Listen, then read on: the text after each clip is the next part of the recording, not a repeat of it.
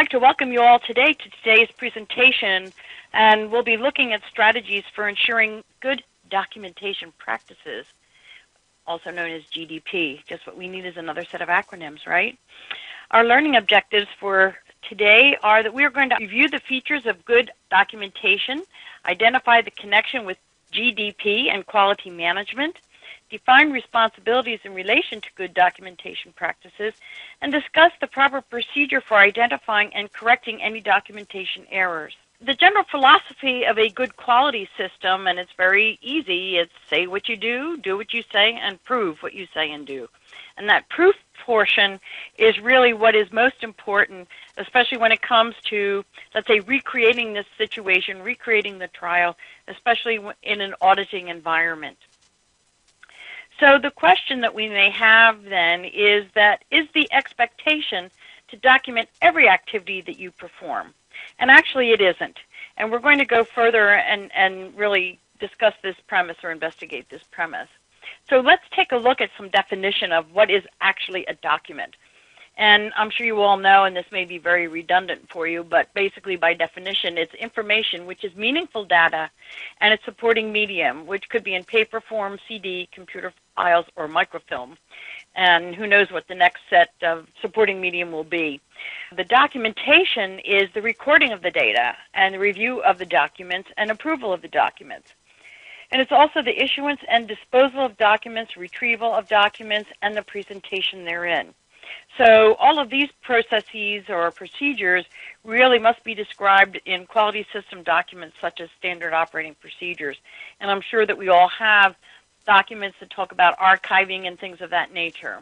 An essential part of the quality assurance system should exist, and why is it important for us to have this? Well, it started out primarily in good manufacturing practices, and the reference for that is the WHO GMP Volume 2. But the good documentation practice is an expected practice.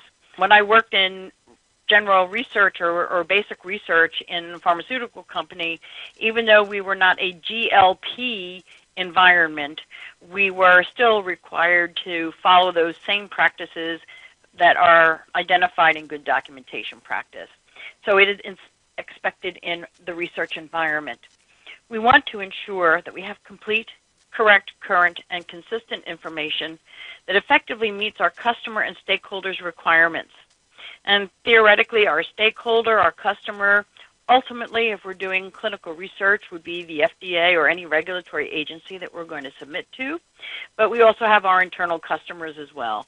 So we have multiple expectations, but basically it is to follow the good documentation practices.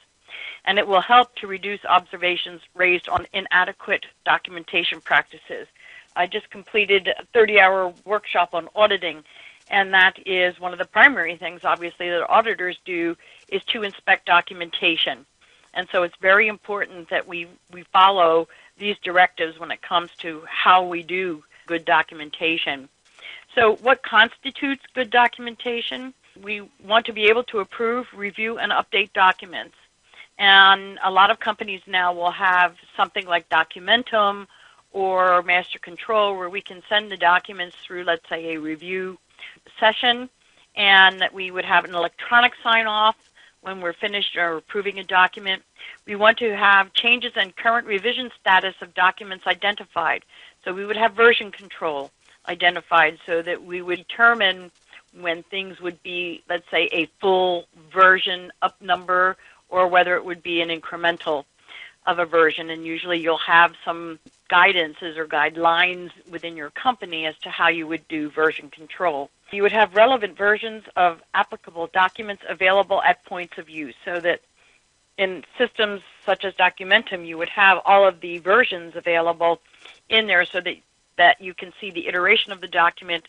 And you also would have, let's say, a revision history, such as you would have in your standard operating procedures.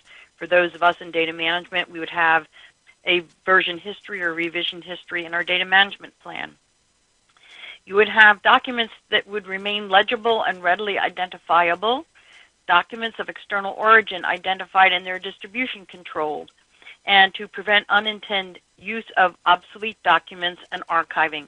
So you would have then the rules of when you would archive certain things and to ensure that you are following the appropriate guidance for your version control.